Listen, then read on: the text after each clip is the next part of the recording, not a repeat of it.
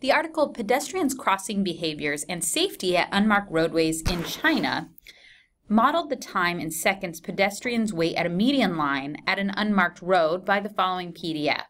0.15 e to the negative 0.15 times x minus 1, where x is greater than or equal to 1.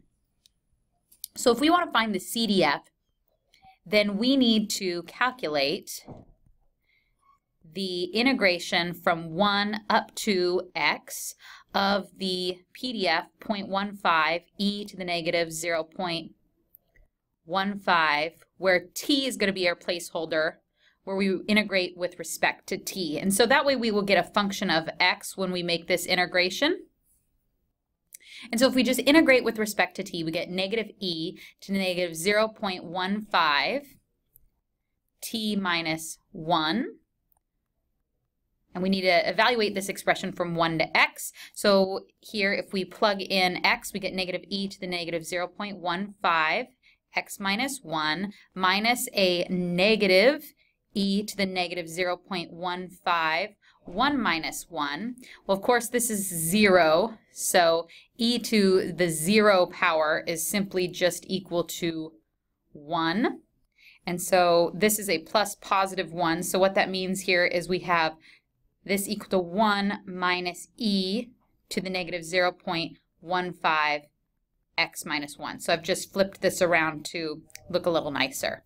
All right, so that is our cumulative density function, and now we can use that to find probabilities. So if we want to find the probability that the waiting time at the median is at most 5 seconds, then the greatest value would be 5. So that what we're asking in B here is, what is the probability that x is less than 5, which is equal to f of 5, where the cumulative density function is f. So we evaluate the cumulative density function at 5, which is 1 minus e to the negative 0.15, 5 minus 1.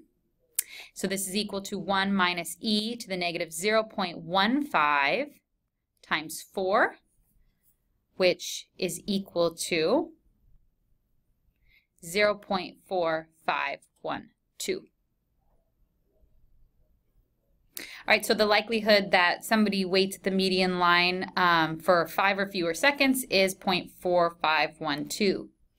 All right, so then we want to know, what is the probability the waiting time is longer than 5 seconds? Well, if we write this in notation, this is simply just the probability of x being greater than 5, which is equal to 1 minus the probability that x is less than 5, which is equal to 1 minus f of 5. Well, since we've already figured this out in the previous problem, then this is pretty easy to find this complement, which is equal to 1 minus 0.4512, which is equal to 0.5488.